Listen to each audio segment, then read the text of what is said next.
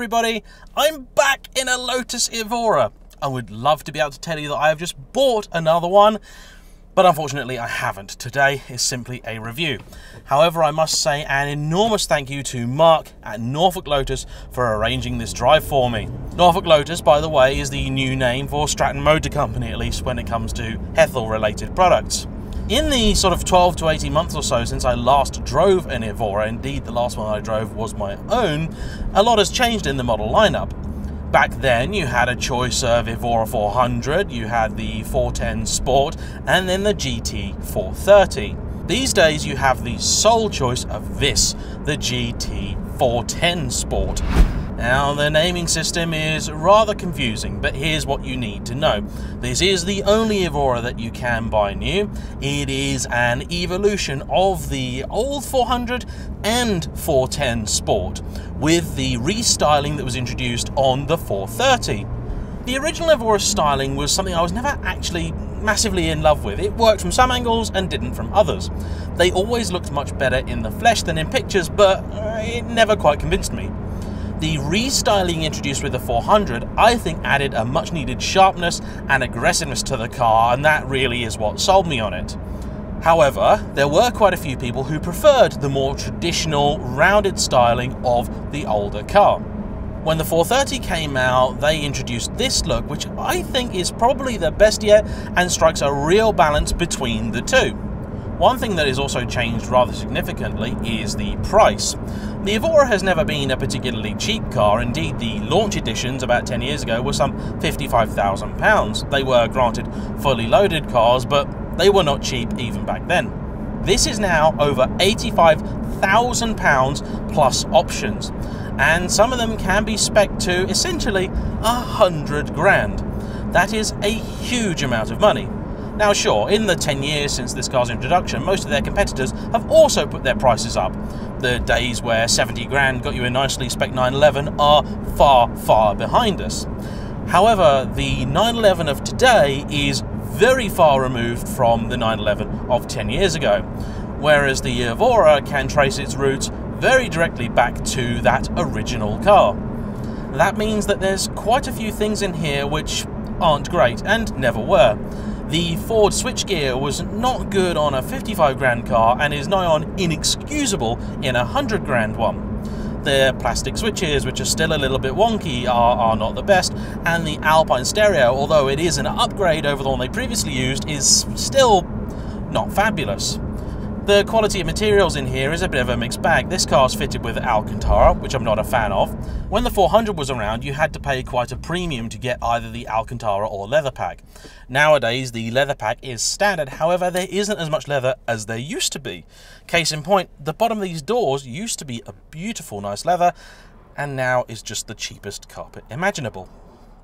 As standard, these cars don't even come with these Sparco seats. They come with the same fixed bucket seats you get in an Exige and no back seats. In fact, if you want this car in 2+2 specification, you have to spend an extra 5 grand on options.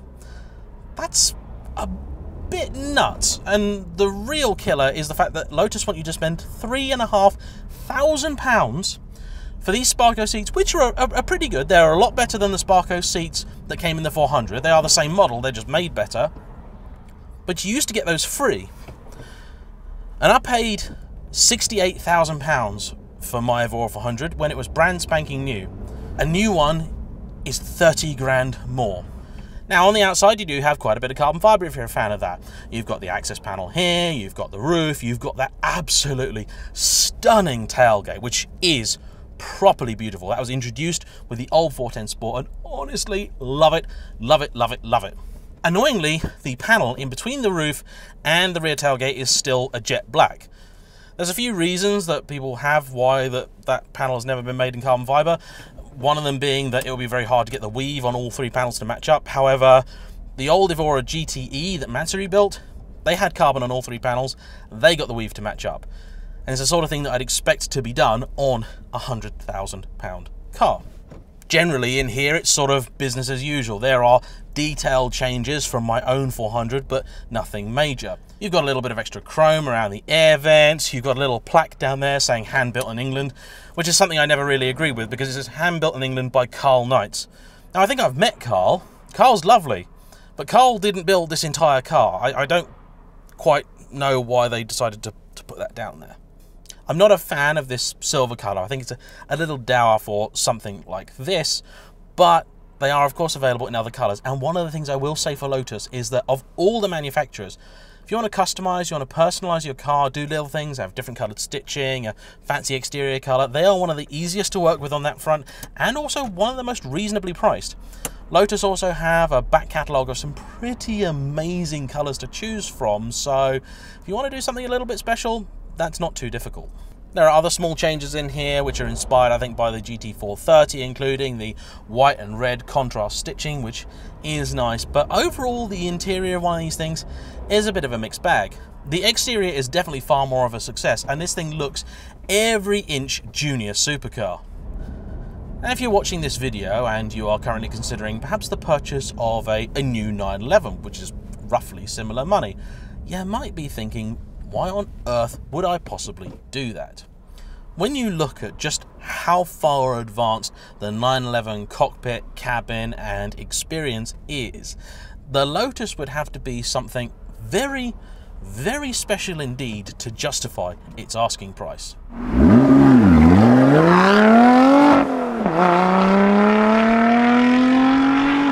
Fortunately, it is.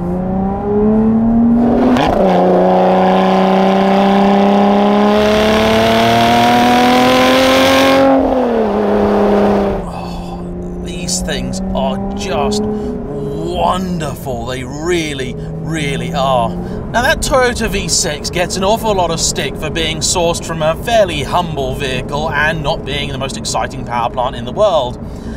Yes, most other manufacturers at this price point are going to give you a more exciting engine, but this thing does the job and it is at least fairly durable. But you don't really buy this kind of car for the engine, you buy it for the way that it drives. And this really, truly is the best. There's no two ways about it. An Evora is a magnificent thing.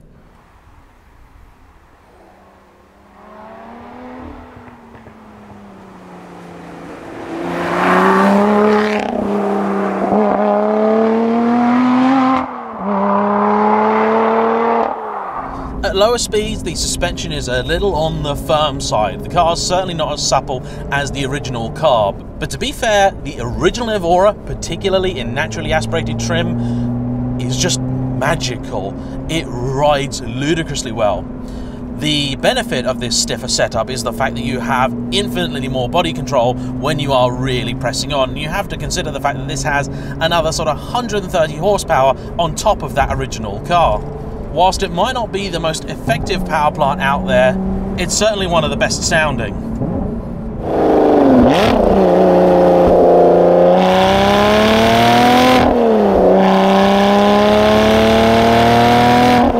This gearbox is also fabulous.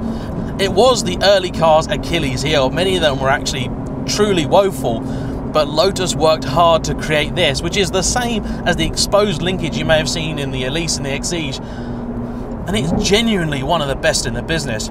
Throttle response is usually perfect, which means you can heel and tow, and the way the car talks to you and moves, it's fabulous.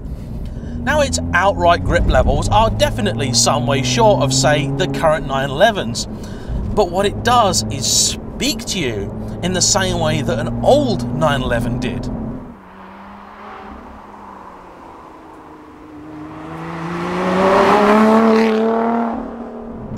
Now I'm talking about the Porsche a lot. I've often said that the best thing to compare a Lotus with is something really like a Ferrari or a McLaren, and much of the way that this car is built makes the case for it being a cut-price McLaren. Now, as it happens, for this sort of 90 to 100 grand you'd pay for a new one of these, you could actually pick up a used McLaren. However, those have a very well-earned reputation for being less than easy to live with in terms of running costs. They do break, and when they break, they are ruddy expensive. I am never going to claim that Lotus ownership will be a trouble-free experience, because I could not make that claim for any manufacturer. However, they do seem to be making strides in terms of build quality, and the people that I know with newer cars generally seem to be much happier with them.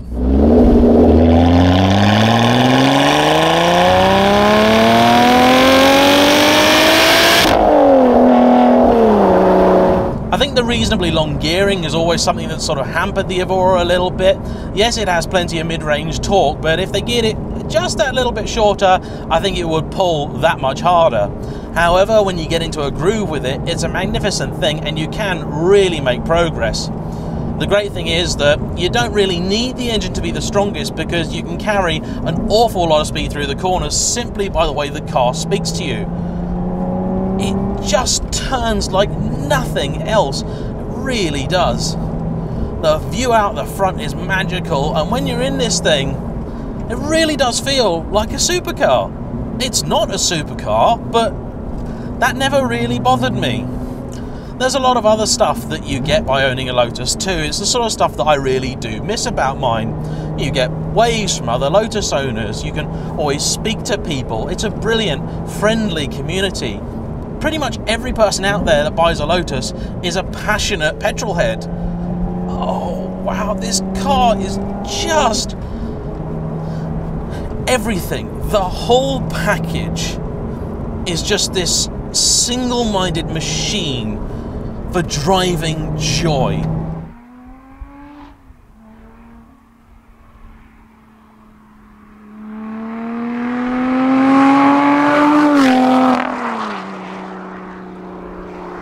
When I bought my Evora 400, it was, on paper, the slowest of all of the cars that I was looking at. It was also the only one that spoke to me with this kind of clarity. This is not the sort of thing that you experience in any old car. This sort of interaction, this sort of feedback is the kind of thing reserved only for the absolute best. And I have been fortunate enough to drive Ferraris, McLarens, Lamborghinis, all that kind of stuff. And I really, absolutely mean it when I say that in terms of driver involvement, even they struggle to match the brilliance of this.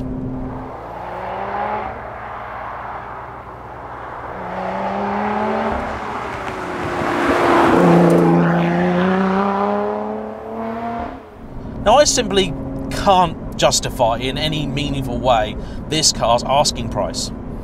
Fortunately, there are some used examples out there, like this one.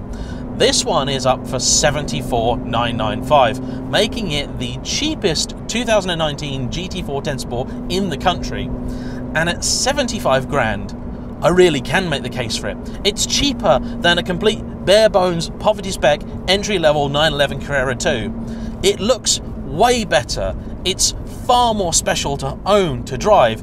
It sounds an awful lot better, mostly because I think Lotus has been kind of cheeky and they've pretended that this is still the same 410 Sport as they were always making, which means that this does not have petrol particulate filters, and it does have an exhaust button, meaning you can get those noises out of it. Yeah, sure, the interior is now a couple of generations behind, but honestly, hand on heart, and if you've seen my 992 review, you will know that new car, it's just lost something. And if you are the sort of person that agrees with me, you've driven one of those, you go, I always loved my old 911s, always loved the way that they felt, but you want a new car, please, please drive one of these.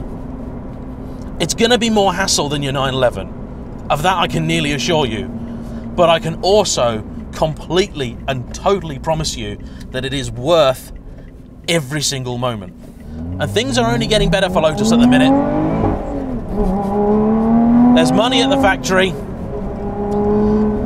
Many rumours flying around of new cars, new models and things like that. I have genuinely no idea about what is coming next. However, I can tell you that whatever replaces this car may be facelifted soon. How severe the facelift will be, I couldn't say. But right here, right now, this thing is absolutely spectacular. And it's the exact sort of car that, although they're not selling very well at the minute, and the Evora never has, I promise you, the moment it is gone, every single journalist is going to come out and say, why didn't you buy a Lotus Evora when you still could? Because it is properly brilliant. It is pure driving. It is a hard thing to find these days. Nobody does it better than Lotus. And honestly, you gotta drive an Evora. If you're watching this channel, it means you care about cars. You owe it to yourself to drive one. Please. I was kind of worried that this car will maybe not be as good as I remembered it. It really is. It really, really is. Thank you for watching. A huge, big thank you to Mark at Norfolk Lotus for sorting me out with this car. Please like, comment below, subscribe if you haven't already. We'll see you for the next one. Bye-bye.